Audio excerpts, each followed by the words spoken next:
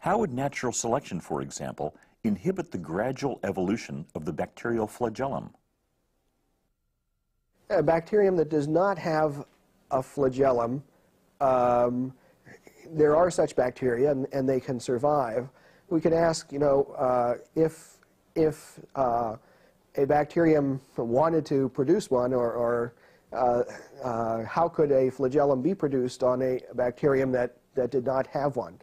Well, if it started to produce components that would later be used in the flagellum, unless they were of immediate benefit to the organism, then it turns out that natural selection would tend to weed out those bacteria, because they would be using energy to produce parts that other bacteria are not producing and not getting some benefit out of them. So essentially they're burning energy wastefully, and natural selection would tend to keep those things out of the population.